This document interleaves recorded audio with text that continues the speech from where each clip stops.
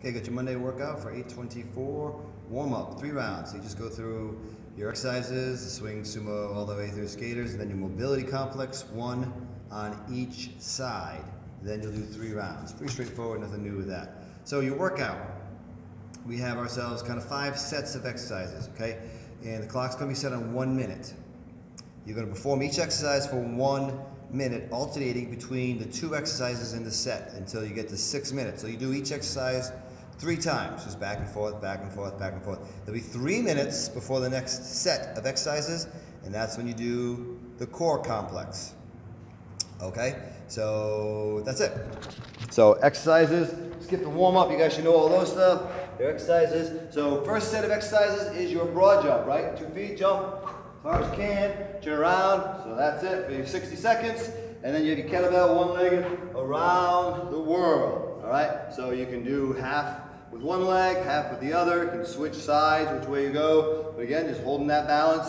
And then when that minute goes off, you're back to your broad jumps. Then your kettlebell around the world, then your broad jumps, and then kettlebell. So you do each exercise 3 times.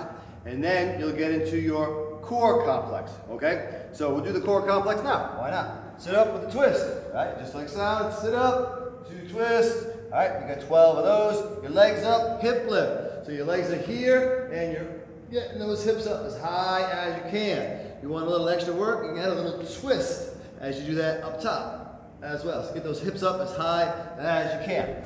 All right, plank, opposite reach. You know those. Plank, one leg, opposite reach. Working on that nice, strong plank. All right, now your ab wheels. We have the regular ab wheels.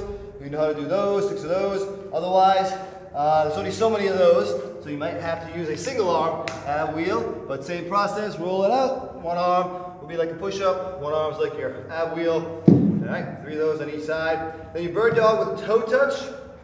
Okay, so you're going to finish with either 12 of these or until there's only 30 seconds left on the clock. That way you're not, excuse me, I'll change that, until 1 minute left on the clock, okay? So it should take you at least 2 minutes to do all these exercises in the core complex. If you're moving really fast, then you'll be stuck on the bird dog doing this for a while. But your bird dog, so it's a reach, and then just bring it back, toe touch. So it's a reach, toe touch, keeping that spine nice and long, right? Working on good technique for that one. So that is your core complex. Again, you're going to do that after each set of exercises.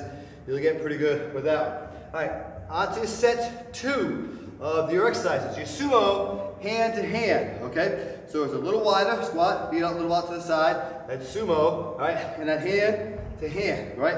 Switching it up top, boom. Now, we go from that to your alternating one-arm swings. Okay, we put these together so you know the difference. One-arm swings, right? Slight bend in the knees, more bend at the waist. Sumo, hand to hand, really bending those knees. My waist really stays at that same angle the whole time. So I think with this set, you guys will get pretty good at knowing the difference. Okay, thrusters, dumbbell thrusters with your squat jump. So what I mean by thrusters is kind of the bottom part of a burpee. So with the dumbbells in hand, put them down, feet kick out, no push-up, right? That's what the difference is. No push-up. Back up, squat jump. All right, out. Now, get the boxes here. If getting kind of low is difficult, you can set yourself up with some boxes, give you a little more height, so that way you can get yourself into that thruster position a little easier. So that's the modification if you need to. Of course, you can jump without the dumbbells and just do the thrusters, and then jump with no. You can squat with the weight without the jump. A couple different mods. So mixed up with this one is your one-legged RDL. You can alternate, you do 30 seconds, whatever works for you. Okay, then the next set, set 4, jump ropes, jumping jacks if you need to, if you don't like the jump rope, if you don't have a jump rope at home. And then your halo. So it's a halo, not a slasher, so we're keeping the weight up the whole time. Eye level. All right, there's your halo. That's set 4, set 5. We got our kettlebell figure 8s.